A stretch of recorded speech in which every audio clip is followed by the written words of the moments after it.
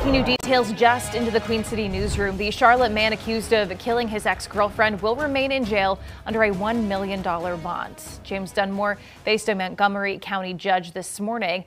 According to our Fox affiliate WRAL in Raleigh, Dunmore's attorneys argued that he should have an unsecured bond since Allisha Watts' cause of death was listed as undetermined.